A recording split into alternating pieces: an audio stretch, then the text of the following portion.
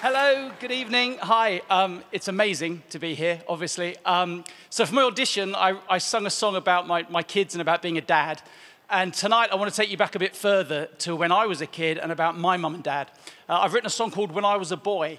We have a photo of when I was a boy. This is me when I was about 3. I know, I'm the one on the right. But I did meet a very rich lady after my audition at the London Palladium, and she'd spent a lot of money to try and look like the one on the left. Here we are again for some more BGT. Never dreamed the semis would include me. How could this be real? It must be a hoax. I'm just a piano man with a bunch of bad dad jokes. My hamster died. He fell asleep at the wheel. Yeah. We've got a virtual audience for the semi, and you at home watching on TV. We were one judge down, so thanks, Ashley. Cycling for Simon is unhealthy, electrically, apparently. As for me, I was outside Tesco 2 meters apart. Hand sanitizer, gloves and a mask. So I was unrecognizable for people to ask, were you on BGT? It's a pain in the ask me why I do this, then they understood. Inspiration from Chaplin to Victoria Wood. As a child I saw variety shows on the screen, wanting to be Billy Connolly, Elton or Queen.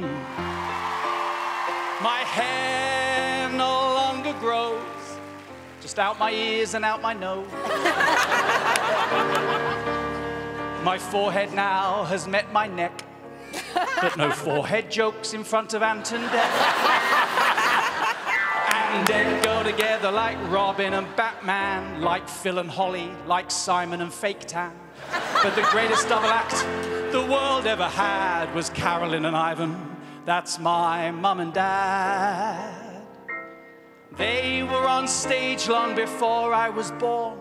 As a child, I would sit there just shouting for more. They'd take me backstage, naked dancers I'd see. I decided show business was the business for me.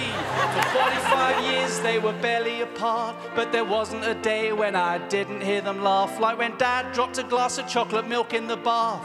When we saw the mess, he said, I only meant to fart. Dad was still laughing till his final bow, and the memories of him make us laugh even now. Mum said never give up, and she knows I love her, but even she never dreamed I'd get a golden buzzer. My children have watched me from their youngest age, bring music and laughter from up on the stage. Just like I watched my mum, and her dreams come true now. She gets to be on TV, virtually. Mum, take a bow.